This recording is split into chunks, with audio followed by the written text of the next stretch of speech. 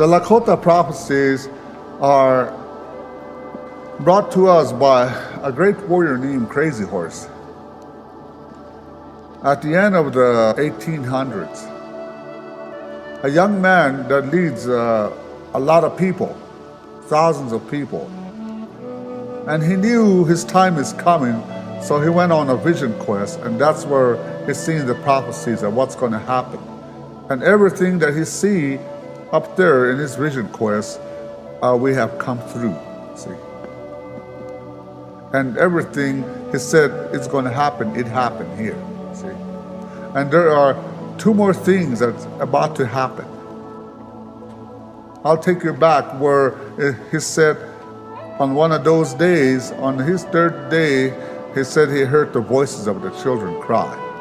So today we look around, you are the children, and see what's happening.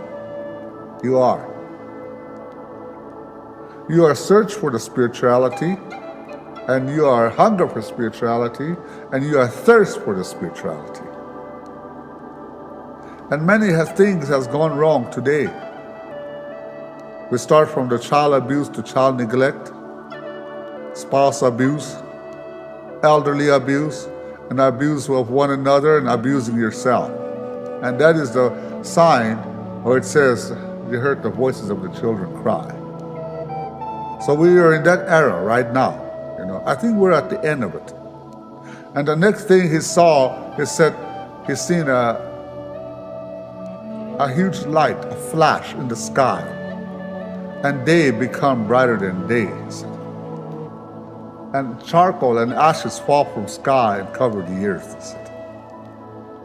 And the next day, there was a new beginning because he's seen new grass grow and the water is clear. And this time he only see God's children playing down there. These are some of the prophecies that Crazy Horse seen. And we have compared many of these to other tribes, and they're similar. And it is coming. And it's going to be here soon. Yellow.